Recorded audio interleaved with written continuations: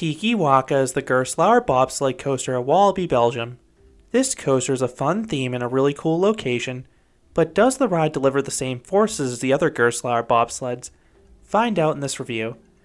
In 2017, Walibi Belgium announced a multi-year €100 million expansion plan. Tiki-Waka kickstarted this plan in 2018. The ride was placed in a brand new area known as Exotic World, which had a Polynesian theme. And this ride adds so much energy to the land.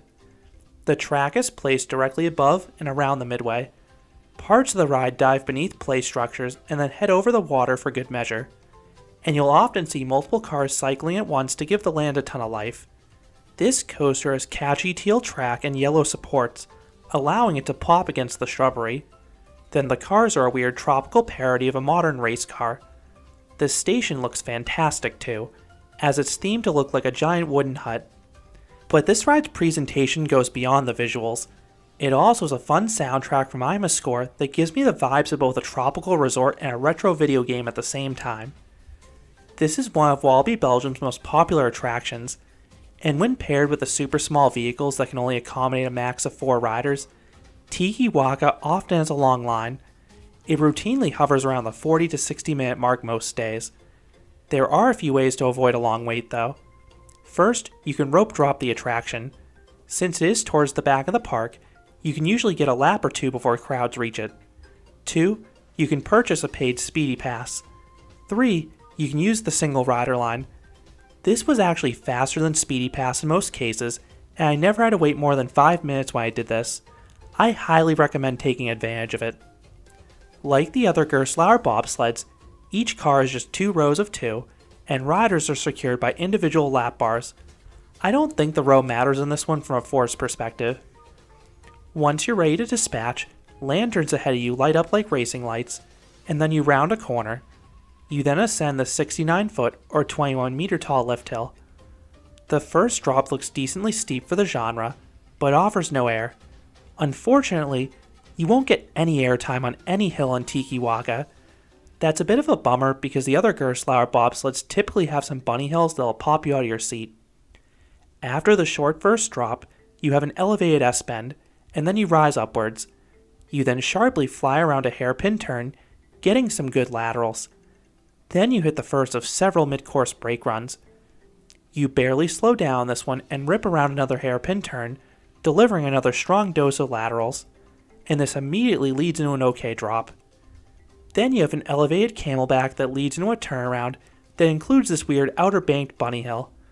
These are nicely positioned above the midway, but I just wish they could pair those visuals with some airtime. You then twist into another brake run, getting some okay laterals on the way. You then roll through the brakes and navigate an S-bend downwards.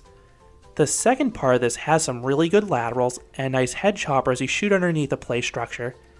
It's probably my favorite element on the ride. This is followed by an S-hill. The element itself is uneventful, but you do have another head chopper with a climbing structure at the bottom. You then head into another mid-course brake run, getting a pinch of laterals on the way up. Tiki-Waka then twists to the right, offering some great laterals. Then you navigate 3 consecutive bunny hills. This is one of those spots where you really notice the lack of airtime, but the final hill at least goes through a fun theming structure. You then have an okay helix above the water that wraps upwards into the final breaks, ending the 1,850 foot or 564 meter long coaster. Some Gerstlauers are plagued by a shuffle, but Tiki-Waka is glass smooth. This never seems to be an issue for their bobsled models. So what would I rate Tiki-Waka? I would give this Gerstlauer Bobsled a 6 out of 10. This is a decent coaster. I really like this ride's appearance and how it's integrated into the Exotic World area. That's probably the ride's biggest strength. Then the coaster also has some nice laterals peppered throughout, particularly whenever you're entering and exiting those brake runs. Pacing wise, this coaster does hold its speed pretty well for this type of ride, even with all the brake runs, but not all the elements are winners. That is my biggest gripe with this coaster. It is shockingly light on the positive forces and completely barren on airtime. I'm not expecting thigh-crushing ejector airtime, but I was at least hoping the half-dozen bunny hills would at least give pops of airtime, much like you get on the other bobsled coasters.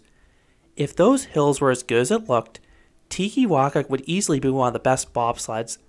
Nonetheless, it is still a good ride for families. So those are my thoughts on Tiki-Waka at Walibi Belgium. What are your thoughts on this Gerstlauer Bobsled? Do you think it's one of the stronger installations, or do you have the same gripes as me? Let me know down in the comments.